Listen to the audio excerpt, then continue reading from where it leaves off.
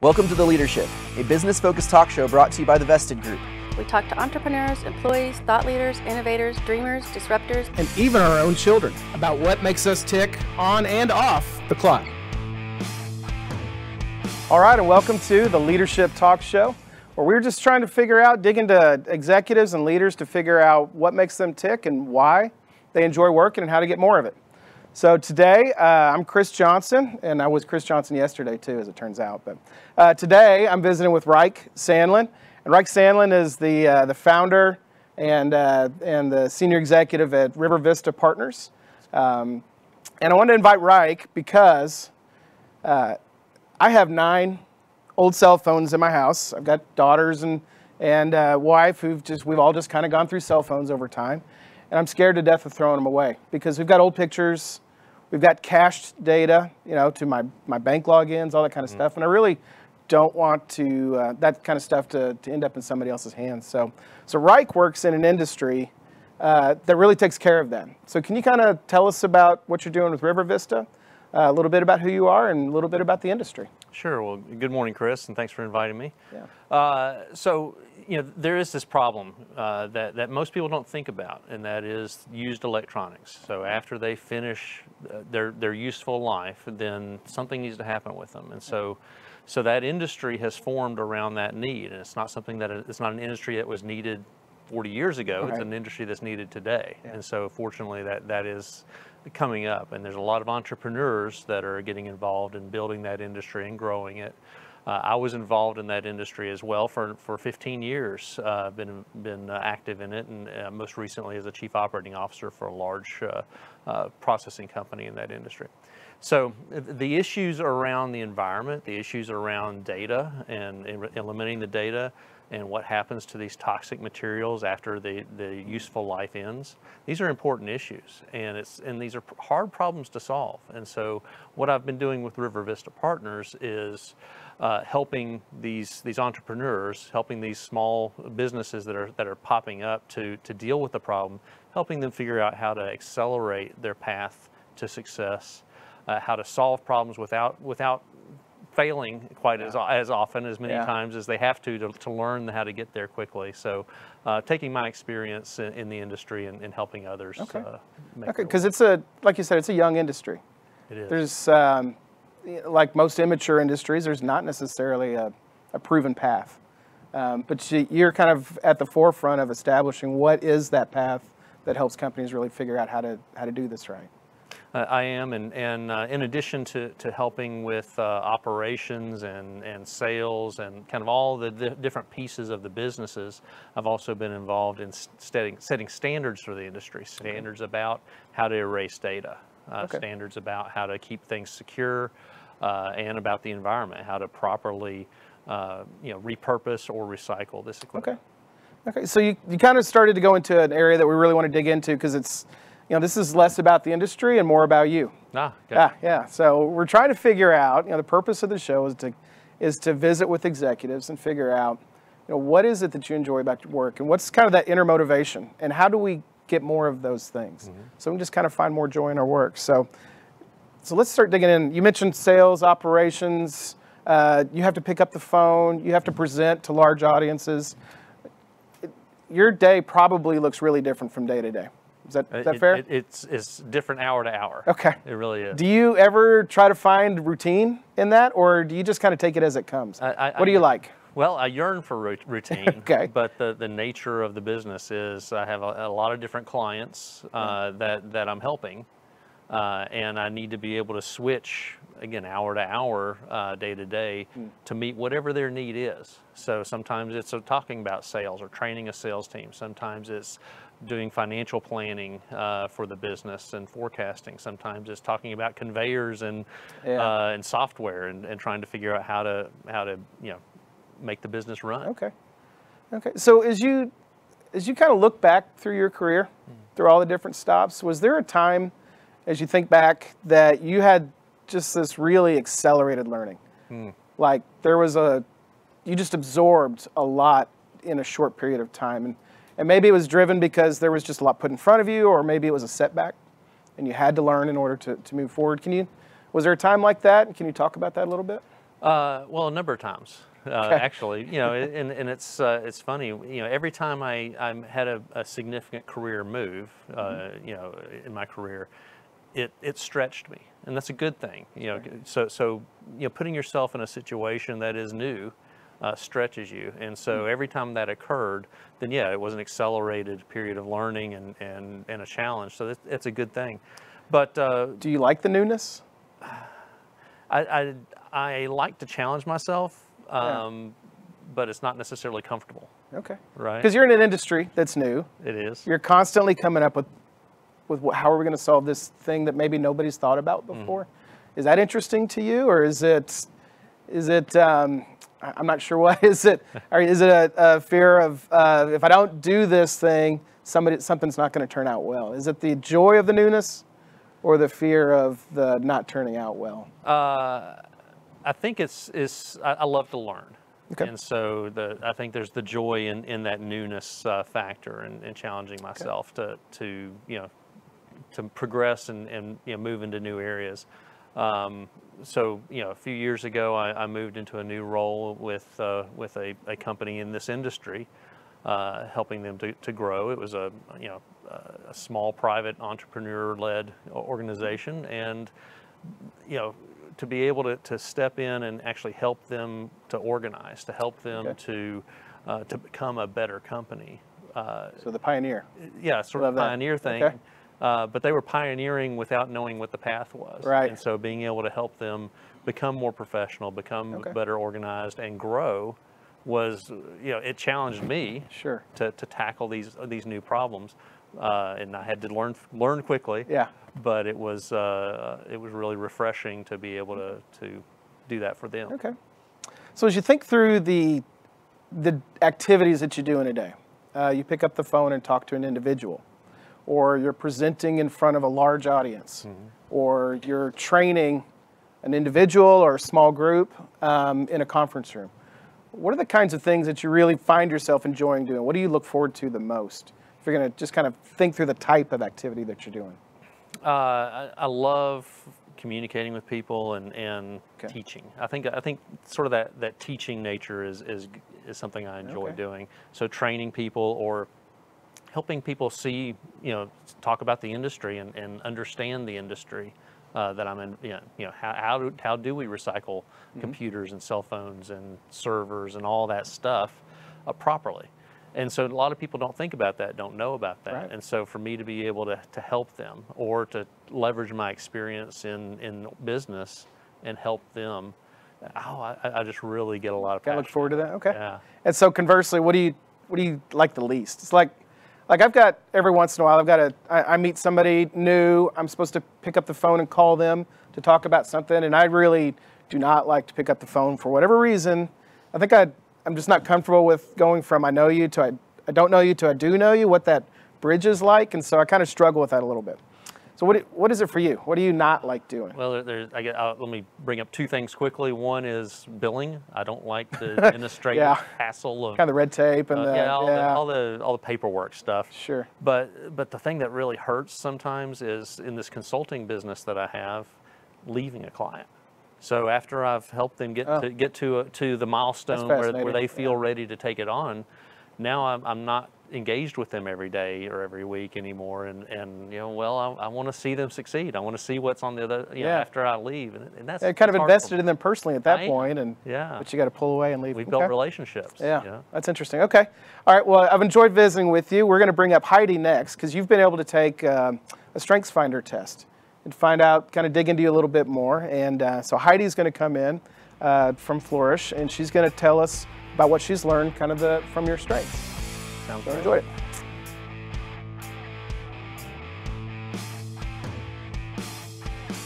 Good morning, my name is Heidi Convery. I'm the founder of Flourish LLC. I've been coaching the employees of the Vesta Group for about 3.5 years now, and I'm really excited to spend some time with Rike this morning. How was your time with Chris? It was fun. Good. Chris and I have known each other for a while, and it's always fun having a great conversation with him. It's incredibly fast. It is. 10 minutes. I know, this will be faster. Oh, great. So you had mentioned to Chris at the end that you took the Strengths Finder assessment before our chat today. And that assessment really helps identify kind of what makes you tick. So what gives you energy, what you're really great at in terms of business building or interacting with others. And then it also gives you some blind spots. So it gives you kind of your full 34 list. We'll chat a little bit about your top 10 this morning, and then maybe talk a little bit about one or two that are at the bottom of your list, because that's usually where people want to kind of go first is, but what, how am I not this? Yeah, oh, I can't wait to learn about myself. Oh, good, good. I know it's a little bit strange for someone you've never met to come in and be like, Rike, let me tell you who you are. Okay. So I listened to your conversation with Chris a little bit and heard some perfect examples of some of your top 10 strengths. So out of your top 10, you're really dominant in strengths that are executing. So they like to get things done. They're really motivated to complete something. And then you also have a couple that are really strong in relationship building. So listening to you chat earlier, it made sense to me that you kind of lit up and got a little bit more excited about talking about solving problems, getting to know clients, developing those relationships. One of the first ones that I wanted to talk to you about was actually about the end of your conversation with Chris. So he mentioned what's something that you don't like to do, and you said leave clients. And so one of your top strengths is called relator, which is a talent that is really gifted at building strong, vulnerable, authentic connections with others. So you don't necessarily need like a host of friends, a room full of networking opportunities. You get more fulfillment and energy from close relationships with a smaller group of people where you can really connect. Does that feel It does. like you? It does. I've always thought of myself as an introvert, and so it's hard for me to, cocktail hour is just not a thing for me. Right. But having a really deep conversation is. Yeah. And that's, I imagine, relator, the longer you're able to build a relationship with someone like a client that you're talking about, the stronger that connection is. You get more energy from that connection with that client. So when you have to cut that off, that's a hard hit. Yeah, for that relator. It's breaking up. It is. It is. I know it. And see, someone who maybe had relator a little bit lower wouldn't feel that same loss as you do with having that strength high. Another one that I thought was really interesting that I wanted to talk about was you were mentioning this wide knowledge base that you have to have when you're working with clients. So you kind of, how different your day is. You might have to go do a workshop, and then you might have to talk to a client about what to do with their computers and what to do with cell phones and how to, so that you're limitless in terms of what you need to know about the industry. So you have a strength really high called input. And that one is about the collection of knowledge. So you are gifted in remembering small bits of information, random facts. You really enjoy kind of learning. You talked about that earlier. I really like to learn about something that I don't know about and gather that information and knowledge. That's because of that strength of input, where you get energy from collecting things that you don't know, right? Okay. And then being able to use it. Do you feel like that has served you really well in a new industry like this? Yeah, and it's certainly, having that broad knowledge base has put me in a unique position to be able to help others. Right. Because I going in, I don't really necessarily know what their need is, and so I have to learn from them what their needs are, or help them identify their needs. Yeah. But then to be able to address that with whatever that need is, to have that knowledge to be able to help them. Yeah. Right. I love input. If you aren't on a trivia team, you should consider it. Because input is really gifted at these random pieces of knowledge you don't even realize that you know. So just as an aside in this conversation, consider a trivia team. It's just my gift to you. Thank you. Another part of that kind of, you talked about the love of learning and getting to know something, but also the teaching aspect. So being able to share what you know, that's also a part of input. You and I share that strength together. So we tend to really enjoy teaching others what we know. What we've learned, what we've figured out, something new that, we learned on the radio on their way into work. I mean, we get energy from gathering that knowledge, so we like to share that knowledge too. But you also have another strength really high called developer. It's one of my favorites. It's a relationship building strength because it's about human potential. It's about growth. So developer really feels genuinely that we all have more to grow. We haven't arrived yet. There's still a little bit more that we can kind of develop, that we can learn about ourselves, that we can develop as professionals. developer is actually called the teaching strength. Okay. So it happens to be really common in teachers, but it's because of that belief in the potential of others. So you kind of couple this belief in the potential of others with input and this knowledge base. And I would imagine that the times that you get to teach others, if it's giving a workshop, if it's sitting down with a small group, that's a really big energy surge for you. It is. It is. I enjoy that. It takes a lot of preparation to do it well, because you want to make sure it's right. It's right. It meets their needs, but it's to actually do it is great. Yeah. Yeah. Yeah. And it's funny too. I don't know if you feel this way sometimes, where you might get out of a situation like that and you're like, man, it was really great. I've got this big kind of boost of energy. I really enjoyed it. Where someone else might go and do the exact same thing and be drained. They might kind of leave a workshop and just be like, I need a nap, I need to lay down or whatever. But it's because of those strengths that you have high that you really get energy from that. So this concept is, when you know where your talent lies, putting yourself into more situations to be able to use those will bring you more efficiency and more energy in your job. Okay. The last thing I wanted to talk about in your top 10, you mentioned earlier with Chris about setting standards in the industry. Because it's such a young industry, it hasn't been around for 100 years, right? And so you are really pivotal in that, and establishing what the standards are, what's okay, what is not okay, right? It's the right way to dispose of electronics, what's the right way to recycle them. Another strength that you and I have in common is called belief.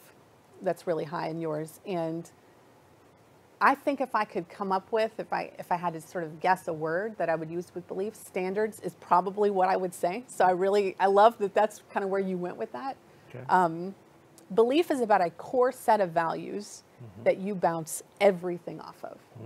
And so when someone has a strength like belief really high, standards they're not just a good thing, they're a necessity. That to be able to look and make sure that ethics are involved, that morality is involved, that doing things the right way is involved. With belief high as a strength, I would say most people really know where you stand on most things. That's kind of how belief presents itself to others. Yeah, I hope so. Right? Yeah. I think belief is a great strength. Yeah. What do you feel like your core values maybe personally influence you professionally too? I mean, do you feel that strong kind of line for yourself about everything is going to bounce off of this set of core values? Yeah, when I was younger, I had sort of my work life and my home life and my church life, and these are kind of two, like 3 or 4 different roles that I had. Yeah. But they were kind of very separate. I had a wall between them, and then as I grew older and kind of figured out that, all right, no, my core beliefs, my core values need to apply everywhere I am, and I need to have one life. And it doesn't matter, moving from client to client or from, work to home to, wherever I am, it's me. Yeah. And so to be authentic and to follow those core set of beliefs is important. And I've had clients talk about that too. I'm not surprised. Yeah, I think most of our strengths, some are a little easier to see than others. Some are a little more visible and out there for people to be able to notice. Belief, I think, is one that is often very visible to others. And whether or not you realize it, I think you probably communicate those core values pretty consistently. Okay. And which is great. You have a compass for yourself to help bounce all of your decisions off of, so that there's a consistency involved with that. Last thing I just wanted to mention before, I told you this was like the fastest 10 minutes in the world. Sometimes when individuals look at the last couple of strengths on their list, there's some confusion on there of, I really thought that this was a talent of mine. I do this every day. Or there might be a shock. Sometimes people have a strength like empathy really low, and then they feel like maybe they've got some sort of issue with humanity. Yeah. Not the case. The last strength on your list that came up was communication. And I like to mention that because sometimes I think we can look at a word like communication, which we know a definition of, and think, oh my gosh, I can't, this is saying I can't communicate with people. Definitely not the case. Communication as a talent, as a strength on here, really has to do with using vibrant language and imagery and words and kind of a physical presence in the way that they communicate. So I kind of think of storytellers, or really a lot of animation in the way that they interact with others. So that being on the bottom of your list doesn't mean you're not able to do that. It means that you don't get as much energy from doing that. So someone with communication would seek out opportunities to be in front of a large group and be really animated and vibrant. And let me use 20 words where 5 words might do to get people on board and kind of motivated. So because that's low, that just means, and because relator is higher for you, I think that really means that you probably get more energy and satisfaction from a one-on-one conversation with somebody instead of maybe a larger group. And if you ever find yourself needing to get more animated in your communication, seeking out somebody who might have communication high as a strength to kind of take that responsibility. So, interesting. Yeah, I do speak frequently, at conferences and so forth, but it's not something I ever really wanted to do. It was a necessity. Right.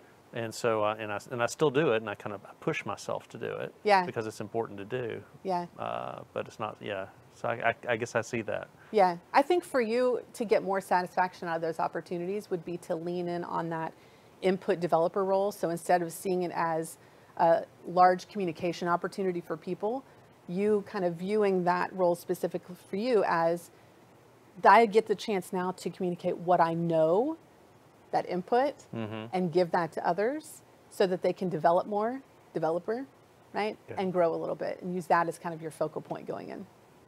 Great. Great. It's been really great to get to know you. Yeah. Tell you a little bit about yourself. That was quick. It was quick. Thanks so much.